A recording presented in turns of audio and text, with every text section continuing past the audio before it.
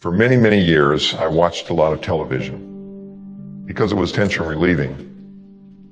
I knew it wasn't goal achieving. Tension relieving or goal achieving?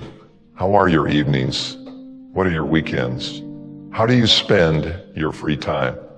What do you control in your life? You certainly control your spiritual beliefs, so believe strongly the way you want. You control your thoughts and attitudes which come out of your beliefs.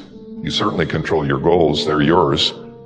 Your commitments to your goals, no one controls those but you, and your priorities, you control. Your role models, you don't always control them, and your kids are really attracted and fascinated by the Britney Spears syndrome. They're attracted by celebrities. They're attracted by action and violence. Why? It's just visceral. It's like a roller coaster ride where you put your arms up. It frightens you, but you want to do it again. And so there's this role modeling going on. Unfortunately, many of their personal lives don't match their money accomplishments. Your knowledge sources, you control those. You control your memberships, who you join. You control whether you listen or talk. And the most important thing I've learned is that third one, your free time, which I call prime time. Why is it prime time? Because it's from 7 to 11 p.m. Eastern Standard Time, 5 nights a week. I'm tired of watching other people making money having fun in their professions. They want us to watch so they can get ratings and earn more money.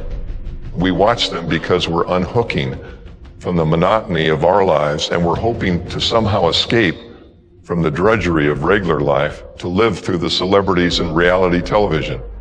It actually entertains us, but if you will, understand, I've written 15 books and every one has been written in prime time.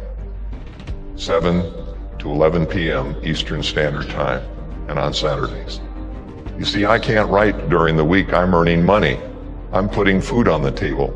I have to be doing in prime time what the rest of the population is not willing to do. The differentiation between success and mediocrity is what you do in prime time. Whether you read, whether you write, whether you computer network, and whether you have intimacy. The other thing you can do in prime time, which is fantastic, is get off the couch and out. Get out of the house and into ethnic restaurants. Get to job fairs, computer shows, anything that will let you and your family realize the options that you have in a world so full of abundance that it's like a gingerbread world. If you'll just take your children out of the television internet world and out to where it's happening and live it rather than watch it. You control your friendships, educational level, and you do control your discretionary income, which we call disposable income in the United States. We call it disposable because we get any extra, we dispose of it as quickly as we can. That way we buy things that make us feel good and we go places and put it on our MasterCard. Buy now, pay never. Response to daily events, you control your response, and that's why it's so important to understand that bad news sells. The fire that burns another warms the general population, and the fact they're glad they weren't the victim of the day. So people pass on bad news, it insulates them and isolates them from the tragedies that are happening to other people. Please understand, good news never sells because it's elevator music. Good news is no news at all. So the only thing you'll witness is everything that's happening that's bad, and it'll give you just a little bit of a feeling of jaded concern unless you understand that it's been going on since the beginning of time. Make this note. My definition of spring, opportunity. Spring is not a guarantee that you're going to have a harvest, but it's an opportunity to plant one. It's not a guarantee that things are going to go well and you will accumulate what you need, but it is an opportunity to do so. Springtime is opportunity. Now, it's usually a very short season, especially where I was raised in farm country, Idaho. So here's what you must do with opportunity. Seize it quickly. Don't let it just come and go.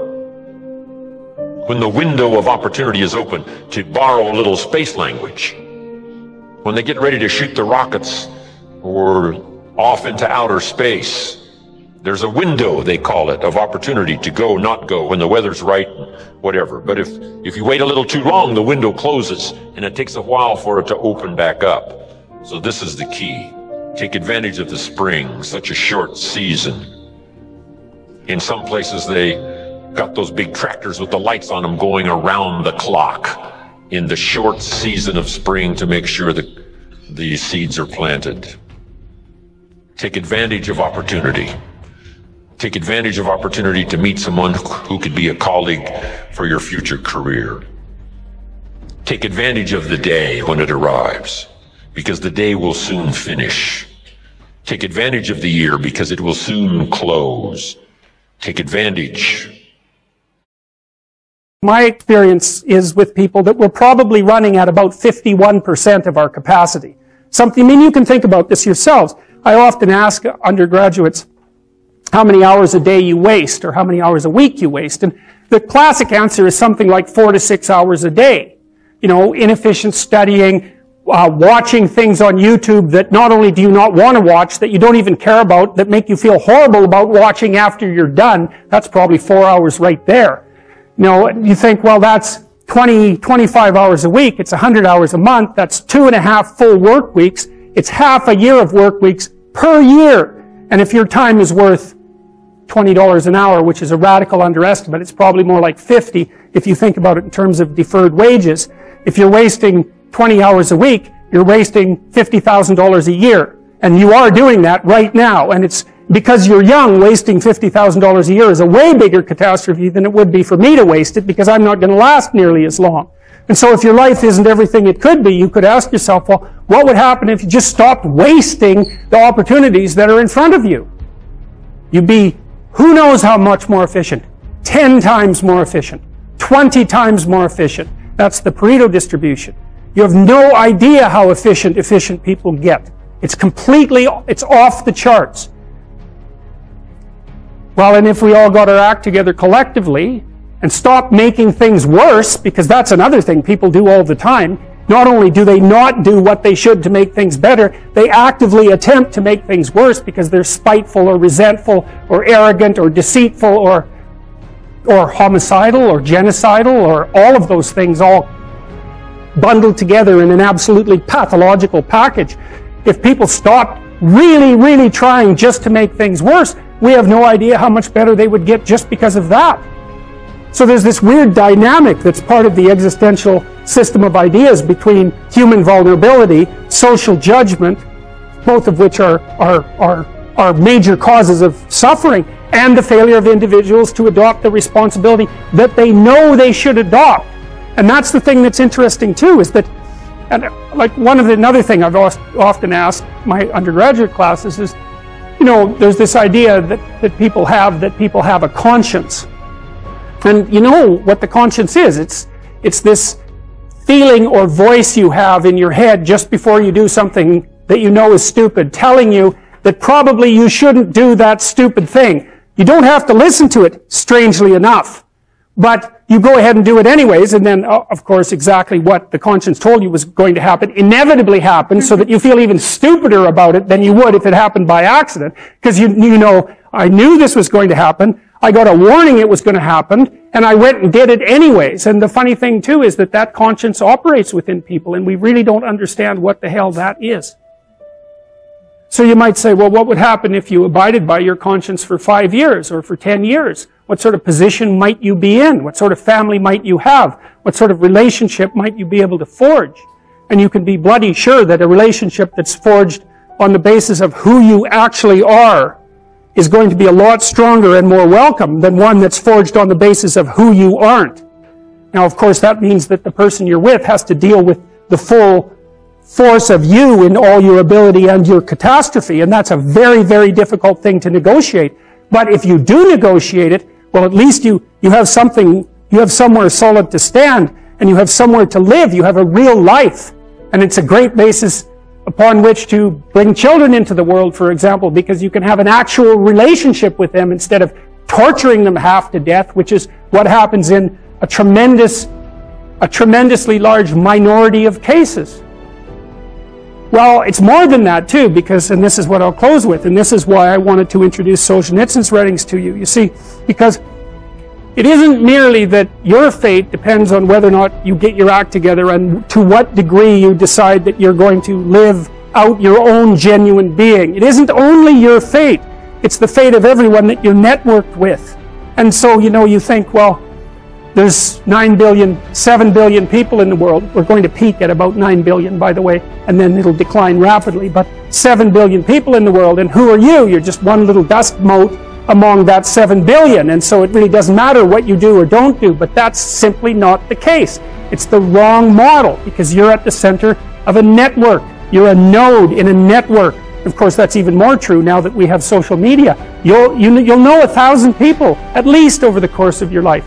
And they'll know 1,000 people each, and that puts you one person away from 1 million, and 2 persons away from 1 billion. And so that's how you're connected. And the things you do, they're like dropping a stone in a pond. The ripples move outward, and they affect things in ways that you can't fully comprehend. And it means that the things that you do and that you don't do are far more important than you think. And so if you act that way, of course, the terror of realizing that is that it actually starts to matter what you do. And you might say, well, that's better than living a meaningless existence. It's better for it to matter. But I mean, if you really asked yourself, would you be so sure if you had the choice? I can live with no responsibility whatsoever. The price I pay is that nothing matters. Or I can reverse it and everything matters. But I have to take the responsibility that's associated with that. It's not so obvious to me that people would take the meaningful path. You know, when you say, well, nihilists suffer dreadfully because there's no meaning in their life, and they still suffer. Yeah, but the advantage is they have no responsibility.